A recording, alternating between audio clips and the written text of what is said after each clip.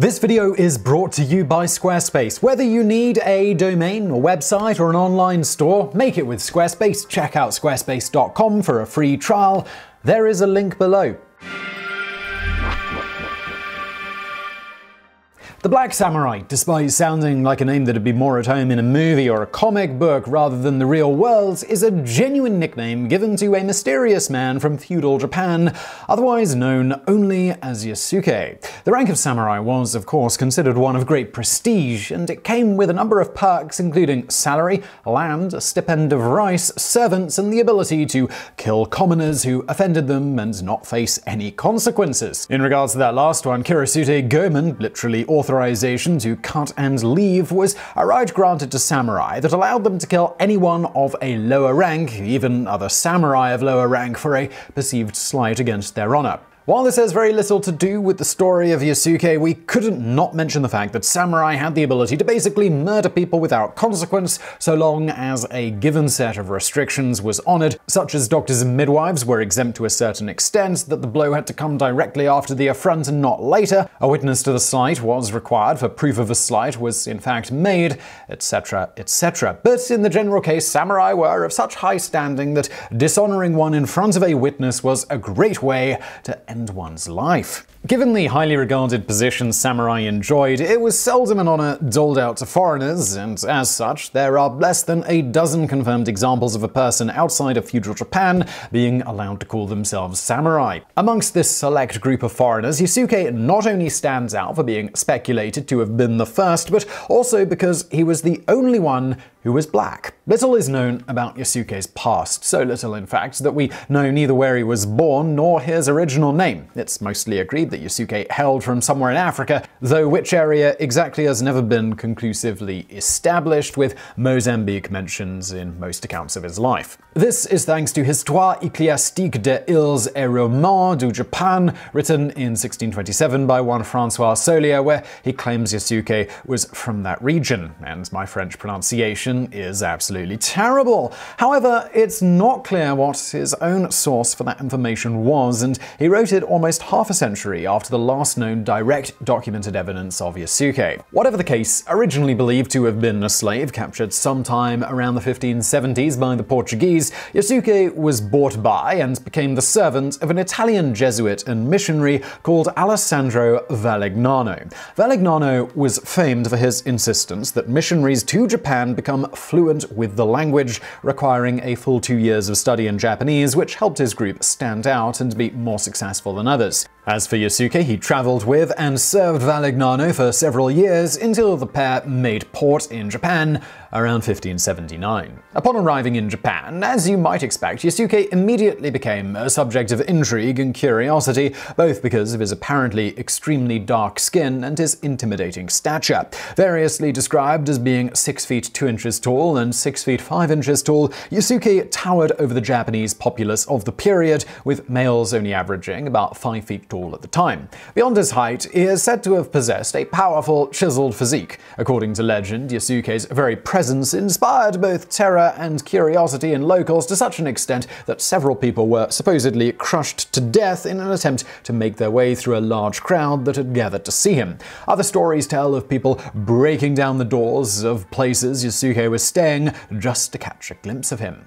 Whether any of this is true or not, sometime in 1581, while visiting Japan's capital, Yasuke came to the attention of a man who is considered one of the people ultimately responsible for the unification of Japan, famed Japanese warlord Oda Nobunaga. Nobunaga apparently insisted on meeting the mysterious dark-skinned stranger who was causing such a commotion in his city. Upon meeting Yasuke, according to an account by Jesuit Louis Froisse, Nobunaga apparently ordered Yasuke to be roughly scrubbed with brushes to prove that his dark skin was real and not artificially done with ash charcoal or things like that. It is from this first meeting that one of the only known accounts of Yasuke's appearance comes from, with this fateful meeting documented in the Lord Nobunaga Chronicle. On the 23rd of the second month, March the 23rd, 1581, a black page, Kurobozu, came from the Christian countries. He looked about 26, 24, or 25 by Western count, or 27 years old. His entire body was black like that of an ox. The man was healthy and good-looking. Moreover, his strength was greater than that of 10 men.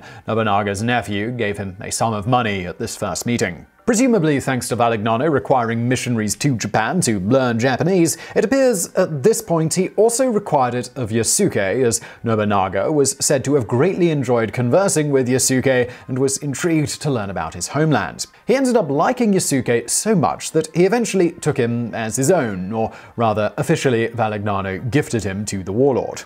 Nobunaga, who was known for his fondness for other cultures, which is in part why he was allowing Christian missionaries to operate in the area, gave his newly found confidant the name Yasuke. Although technically still a slave in the sense that he had to serve Nobunaga, Yasuke quickly rose in stature in the eyes of Nobunaga, with Yasuke ultimately being given a house salary and servants of his own. During his rise, he apparently served as Nobunaga's weapon bearer and bodyguard, and was otherwise seemingly treated as an equal by his peers. Yasuke was also eventually given a katana from Nobunaga, apparently conferring the title of samurai upon him, as only samurai were permitted to carry such a weapon at the time. It's also noteworthy that he wore the traditional armor of the samurai when in battle. Yasuke also had the frequent extreme honor of dining with Nobunaga, something few others were allowed to do.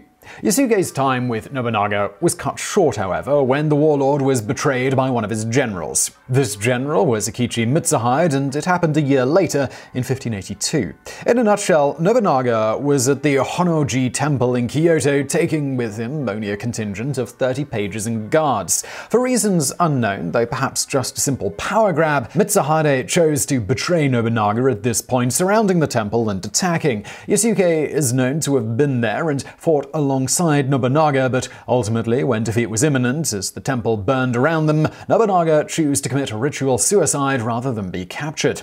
Legend has it, whether true or not isn't known, that one of Nobunaga's last acts was to order Yasuke to carry Nobunaga's head and sword to his son and heir, Oda Nobutada. Whether he actually did this or not, it is known Yasuke managed to escape and joined Nobutada, who himself was under attack at the time by a separate contingent of Mitsuhide's soldiers at nearby Nijo Castle. Nobunaga's son was eventually defeated, committed ritual suicide, and Yasuke was captured by Mitsuhide's men. Apparently unsure of what to do with the foreign samurai, or even whether they should consider him a true samurai or not, despite the fact that he wielded the sword and wore the traditional armor, they chose not to kill him and instead left it to Mitsuhide to tell them what to do. In the end, while there is some contention, it would seem Mitsuhide decided to dishonor Yasuke by not allowing him to commit a ritual suicide and instead had him returned to the Jesuits. Whether Mitsuhide did this out of pity or contempt for Yasuke is a matter of contention, though it is noteworthy that there was little in the way of racism towards black people in Japan at the time, because so few black people ever visited the country anyway. From here, as unlikely as it's going to sound, Yasuke, the giant Japanese-speaking black now Ronin samurai who supposedly caused crushing crowds wherever he went, disappeared from history, even in the Jesuits' own accounts. This has led some to speculate that he did not stay with the Jesuits, and even some speculation that, if becoming a samurai wasn't enough, that he became a pirate after this, meaning his moniker could have potentially been not just the Black Samurai, but the ultimate in badass nicknames, the Black Pirate Samurai. Though, unfortunately, there is no hard documented evidence that he actually became a pirate. We're all very disappointed. But speaking of badass things, Squarespace. Smooth. Squarespace allows you to create a powerful online identity for whatever you're up to. Maybe you are a samurai pirate and you just need to tell the world, or maybe you're not. Either way, Squarespace is how you should go about setting up your online presence. It all starts on Squarespace with a beautiful template that come with the requisite cool names like Pursuit, like Royce. You can also start from scratch if you want to, or move over from an existing domain and make everything super easy to manage. And once you've gone through the easy customization process, there are no updates, there are no patches, there's no tech BS that you had to deal with.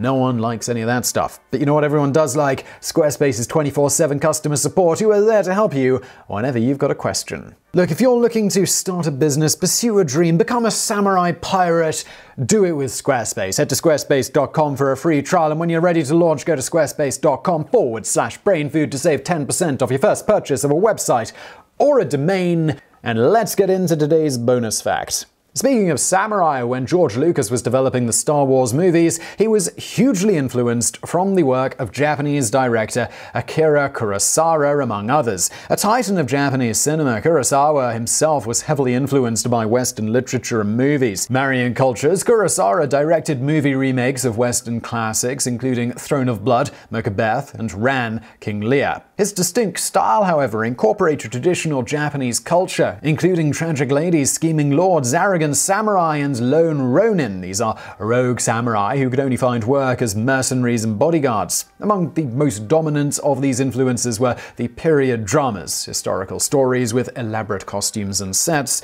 known as westerns, and in particular the stunning visual work of director John Ford. This imagery he so admired and borrowed included the lonely street of the frontier town, with villagers peeking from behind closed doors, the meeting of two men to fight to the death, and the anti-hero who overcomes incredibly bad odds. In an example of the student becoming the master, Kurosawa began to influence American filmmakers in the 1960s. So much so, in fact, that two of his movies were actually remade for Western audiences: The Seven Samurai as The Magnificent Seven in 1960, and Yojimbo as A Fistful of Dollars in 1964. A favorite among film students, a young George Lucas was a fan of Kurosawa's period dramas, which in Japan are called Jedi Giki.